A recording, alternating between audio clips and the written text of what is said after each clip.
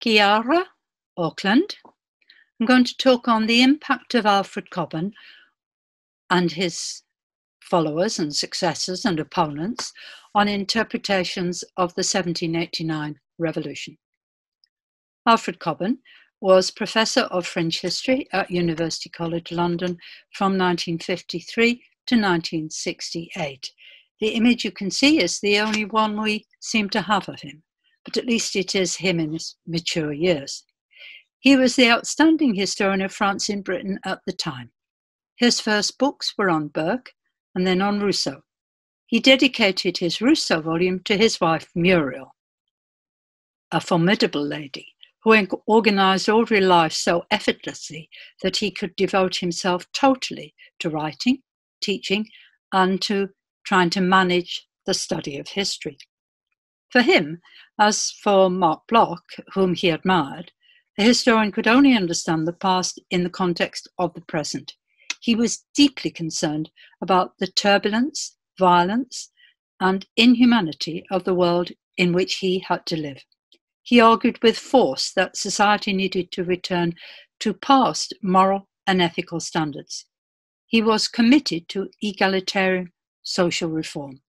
He published a series of powerful and influential accounts of the contemporary world, from, in 1939, Dictatorship in Theory and Practice, to A History of Vichy France in Toynbee's Hitler's Europe in 1954. In 1949, he wrote a brief introduction in French, he rarely published in French, to a new edition of D'Orléans Le Chartisme. The first edition in 1914 had been introduced by Sidney Webb, leading Fabian and founder of the London School of Economics. Cobban was sympathetic to Fabian socialism, though not noisily so. The most controversial of his 13 books and numerous articles were critical analysis of the research of leading scholars in French universities. He was an empiricist, disdaining abstract theory. Historical writing had to be based on archival evidence, but he abhorred mere academic magpie collecting of insignificant facts. Cobban's most remembered and influential contribution to history was his interrogation of the social significance of the 1789 revolution. He claimed that French academic historians, led by Georges Lefebvre, believed that the revolution was made by and for the bourgeoisie, in line with the Marxist claim that this was the first stage in an inevitable historical process which would lead to a classless society. Sobol began his 1965 account of the revolution. La révolution marque l'avènement de la société bourgeoise et capitaliste dans l'histoire de la France. In his inaugural lecture as Professor of French History in 1954, which he entitled The Myth of the French Revolution, attended by the French ambassador, and in his Wales lecture in 1962, and finally in Social Interpretation of the French Revolution, Cambridge 1964, Cobban asserted that although the revolution radically changed France politically, her complex social structures were far more difficult to order. He questioned both contemporary sociological and especially Marxist theory concerning the revolution. He quoted detailed evidence from Lefebvre, Labrousse, and Sobol that French society was extremely complex. He concluded that their own archival evidence and massively detailed research didn't support the more simplistic Marxist theories they later enunciated, perhaps himself overlooking that historians tend to simplify when they write textbooks. Thanks, Peter McPhee, for pointing that out to me, and I think he's probably right. Cobban didn't deny that the Third Estate members elected to the Estates General in May 1989 were predominantly bourgeois. Citing the earlier research of Lefebvre and the American historian George V. Taylor, Cobban pointed out that these men were predominantly bureaucrats, state servants, professionals, especially lawyers, landowners, not capitalists. And that this had actually been Lefebvre's own conclusion in 89, which he published in 39. Lefebvre claimed, and Cobban agreed, that 89 was the consequence of long-term social conflict, but Cobban argued that social change was always the result of slow development, not revolution.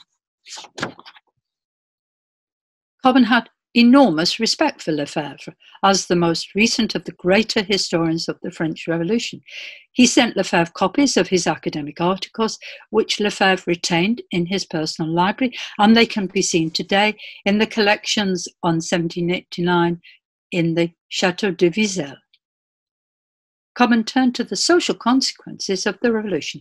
He noticed that in the summer of 89, the decision of the new National Assembly to abolish feudal law, seigneurial dues and the tithe, was not a choice by bourgeois deputies, which Marxists had claimed.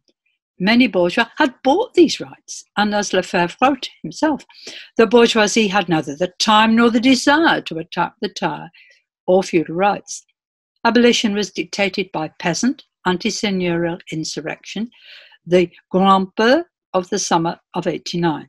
And Lefebvre, in his own book, La Grand Peur, which Cobban admired enormously, had also stressed the significance of peasant action. The abolition of seigneurial dues and the tithe after the night of the 4th of August may be seen as one of the main social consequences of 89, a victory of country people over the towns.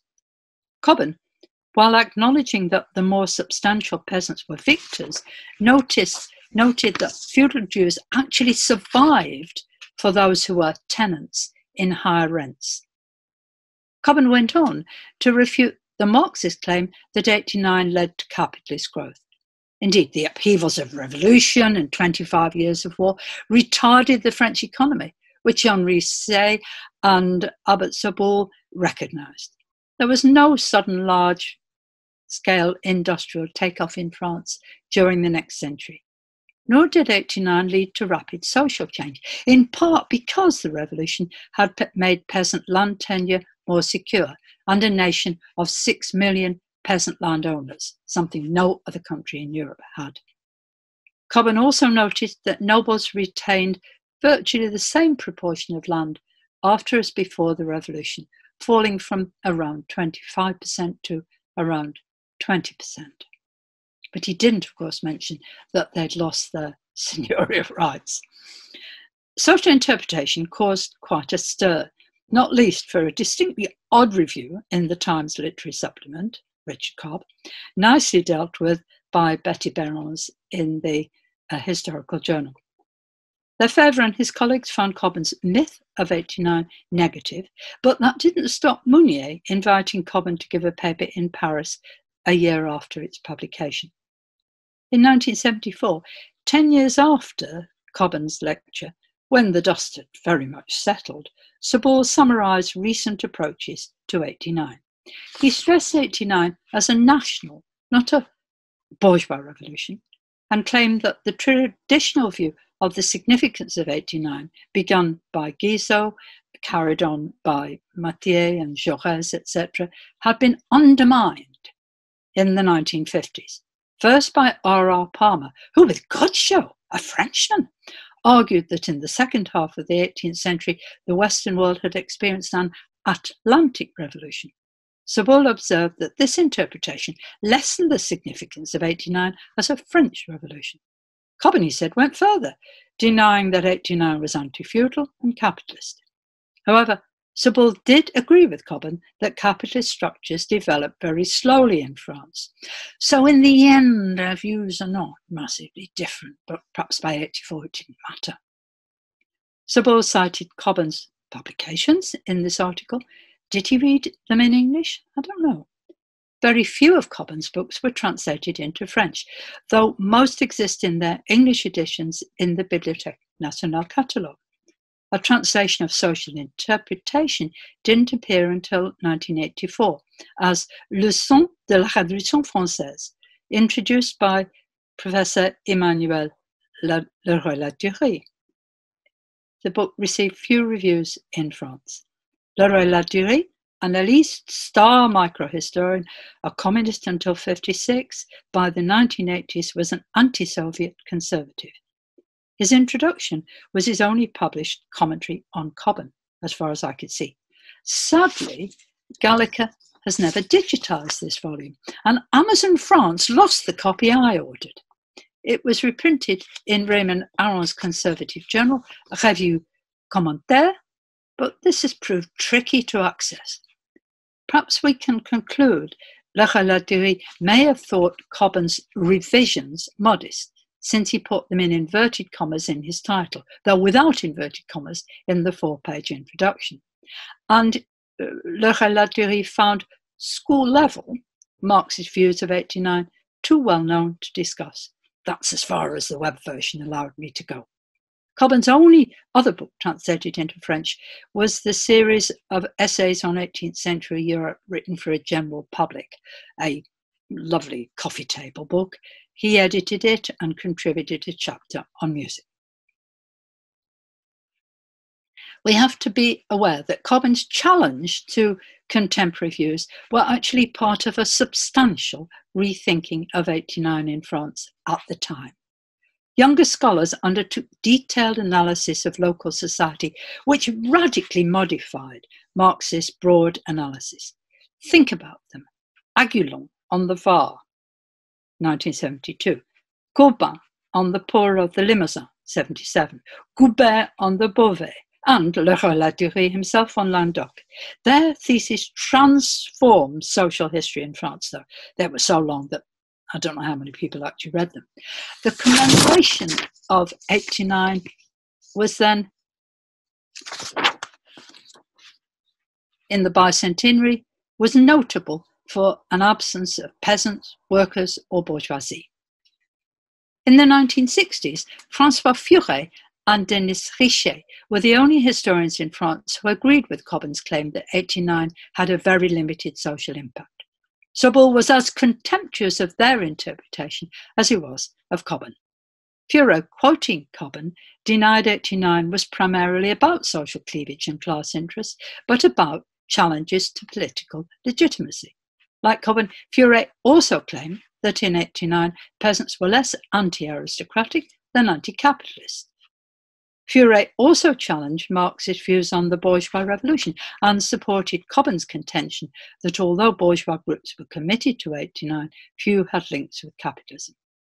And for Furet, as for Cobban, we're talking about not one revolution, but a peasant revolution and a bourgeois revolution, a political revolution, creating representation, careers open to talent, and so on.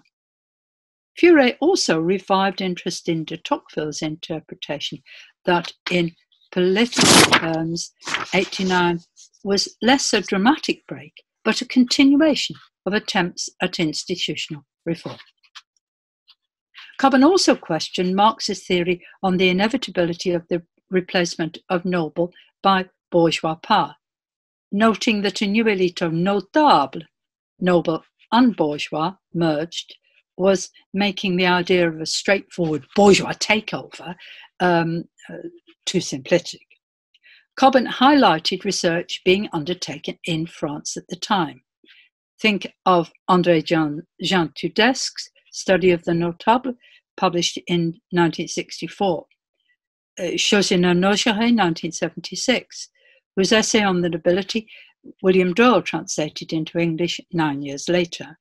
The theme was taken up by Doyle himself, by Cobban's student John McCrail in his thesis on the attack on feudalism, published in 73, and by David Higgs, whose Nobles in 19th Century France, 1987, stressed the persistence of noble power.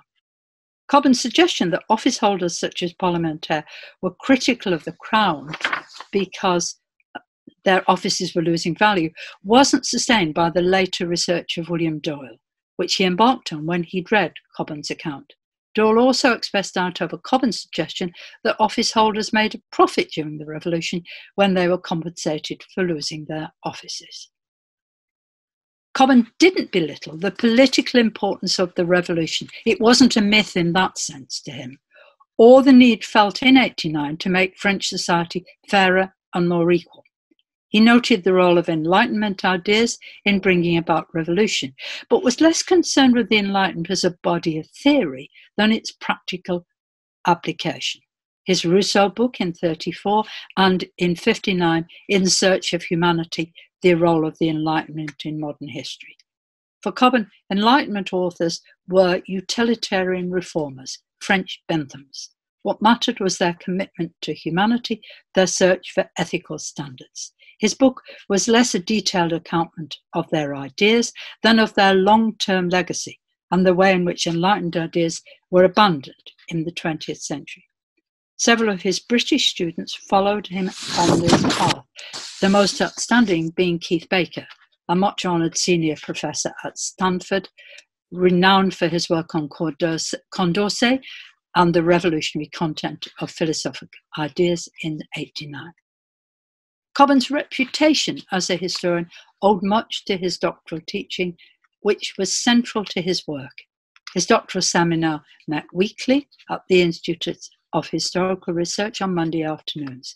Students contributed research on topics ranging from the wars of religion, aspects of Louis XIV's reign, to 1789, Georges Rudé, outstandingly, Nora Temple, Owen Houghton, and Clive Church, and in the 19th century, Aaron Collins, David Higgs, and myself. In the 1950s and 60s, Cobban was the leading supervisor of French history doctoral students in Britain, attracting students from Britain, including Oxford and Cambridge, but also from North America, particularly Canada. He was already known in North America from his visits to universities and conferences. He gave one of the 8 papers at the first conference of the Society for Historical Studies French Historical Studies in 1958. His first Canadian students were John McLaughlin, John Bosher, Harvey Mitchell, and then following that came David Higgs, Tim Le Goff, and Donald Sutherland. Donald Sutherland, multiple prize winner, is the author of the Fontana History of the French Revolution. And there we go. From the mid-1960s, historians became decreasingly convinced that economic factors were of prime importance in shaping society. Perhaps because society and the economy seemed quite comfortable at the time. Identity became paramount. Region, gender, religion, ethnicity, or a range of broader cultural issues such as language, education, leisure activities. I even wrote about waxworks. Microhistory was often preferred. The concept of revolution itself was questioned by Foucault and postmodernists, who rejected the notion that events had precise causes or results. While many historians were uncomfortable with the intellectual relativism of postmodernism, contingency and chance found favour again. The outbreak of revolution tends now to be explained more by chance and personal decisions, or lack of them. Leading exponents are people like Doyle and Timothy Tackett, who blame the king for his ineptitude, indecision, and stubbornness in failing to reform absolutism. Peter McPhee and others in France elsewhere have focused on popular and regional issues. McPhee has analysed how rural and small-town men and women adopt, adapt, and resist change from Paris. In his day, Cobban was described as revisionist, but interpretations of 1789 moved with such speed that the term soon became quite out of date. McPhee now talks about minimalist when describing those who, while not challenging the enormous and long-term impact of the revolution on French institutions, continued to assert the slowness of French social change. Finally, what does revolution mean in France today? In the most recent series on the history of France, which apparently President Sarkozy urged the publishers Seuil to produce to ensure French national history was never forgotten, the contemporary age no longer begins in 1789, but in 1799. The 1789 revolution is now an end, not a beginning. The aim, according to Le Monde, is to situate France in the modern world. The first volume, The Empire of the French, makes almost no reference to 89, and even the personal role of Napoleon is downplayed. Subsequent volumes mute the significance of revolution, chronologically embracing both the revolutions of 1830 and 48. Volume 2 is called Monarchie post-révolutionnaire. It blots the revolutions out. But revolutions aren't like white rabbits. They don't just disappear. Both of the post-revolutionary monarchies fell prey to revolution. Volume 3 is called Le Crépuscule des Révolutions. Revolutions are certainly obscured in the dusk in that volume. Having lost their Marxist justification, the French seem puzzled to explain their own tendency for repeated revolution. The term civil war, used by Marx to describe the Paris Commune, has become a favoured description of what used to be called revolution. Insurgents tend now to be called blood brothers rather than revolutionaries. Revolutions now seem to be rather embarrassing accidents, devoid of analytical substance. The decline of the French Communist and Socialist parties in the Fifth Republic, for whom 1789 was central to their philosophy, may provide some clue. More recently, revolution has been discredited when the Arab Spring brought disastrous conflict, not liberating change, to the Middle East. But revolutions remain serious concerns in the present day, especially because the inequalities and widespread poverty that contributed to revolution in 1789 and have subsequently been intensified by the growing gap between rich and poor in the modern world.